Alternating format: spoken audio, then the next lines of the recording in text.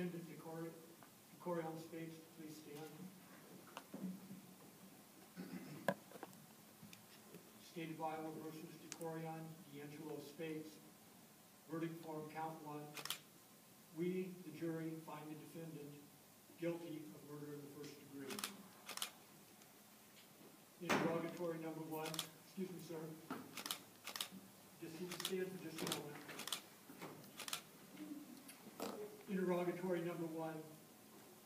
Did the jury unanimously find the defendant or the person the defendant aided and abetted acted willfully, deliberately, premeditatedly, and with specific intent to kill?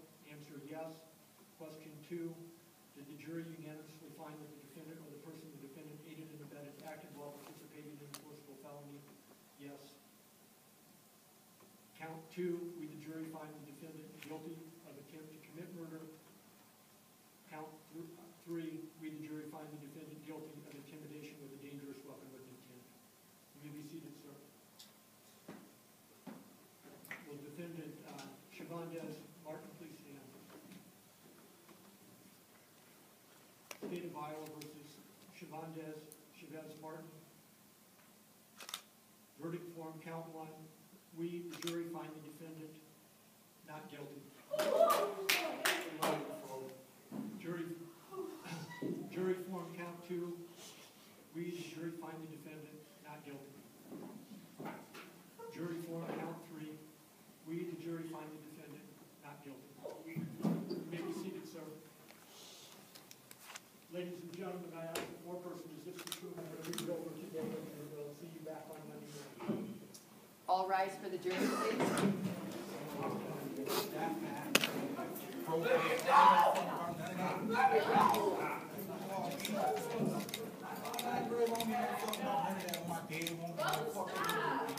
turning up when I get to the count. I know how I'm coming from.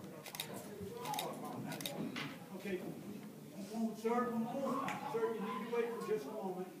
Mr. Spates, I need to advise you that you have a right to file a motion to arrest the judgment and a motion for new trial. Those need to be filed within 45 days of today's date and not later than 5 days before sentencing.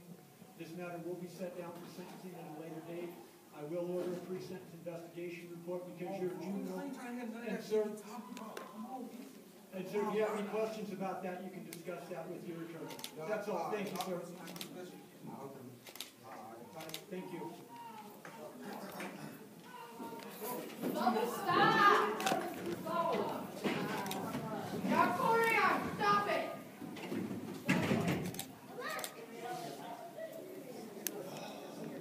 Ladies and gentlemen, please be seated.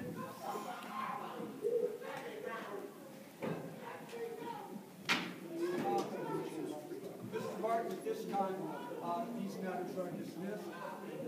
And if you're in the home that you have that's been exonerated and released, and the court will enter an order if you're not held on anything else that you'll be free to go at this matter. All right? Thank you.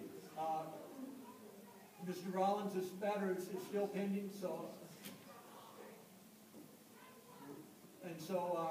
We will continue with the deliberations on Monday. If you want to go ahead and go, Mr. Martin, we'll make record regarding Mr. Rollins' death.